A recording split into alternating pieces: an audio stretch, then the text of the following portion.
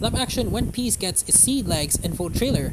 Following up on the recent teaser, we now have our best look yet at what to expect for the live action One Piece series.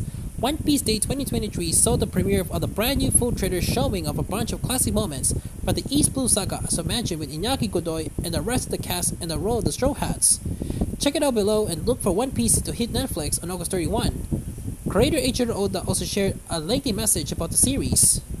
Here's a letter about the live action from Eiichiro Oda to the world. So the live action One Piece, the teaser and the trailer are now out, and the launch date for the show itself is set for August 31. I'll say this, there were no compromises to the show, and the festivities have already begun. It's already fun seeing the flurry of reactions after each release of information. And the very fact the adapting One Piece into live action was conceived 7 years ago is wild. How was this world brought to life? There was so much that went into it. All the efforts and for the actors. By the actors, the building of the world and the costumes, presenting things in a way that can be only done in live action. The dialogue and the entire process of so many people putting their hands together was a festivity in and of itself.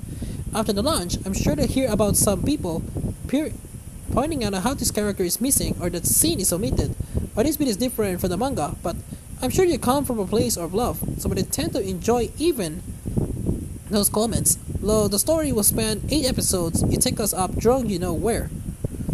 Even after the shoot was over, there were numerous scenes production agreed to reshoot.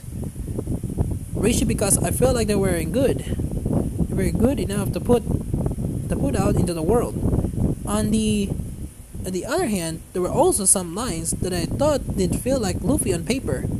But when I saw the film scenes, I went it works with Iñaki performing it as Luffy. As a matter of fact, it works great. Iñaki is an actor who plays Luffy. There were so many things that had to be done to keep things from looking natural in live actions. The producers and the crew are pros at live action, and frankly, they're One Piece super fans too. The more knowledgeable they are about the One Piece, the more you're likely to love this. The love they're pure into this. It was June when we made the final decision. What did go ahead of the launch of the show, but Dieter, who works so hard as actual cried as he said, it was such a long journey. No, not that morning. Working hard is something guarantees success, of course.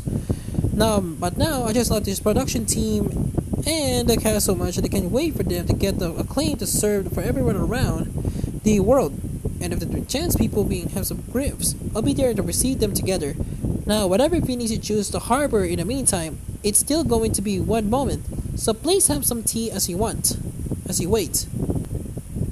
We have to wait to find out how Matt Owens and Steve Maeda's One Piece performs in live action form.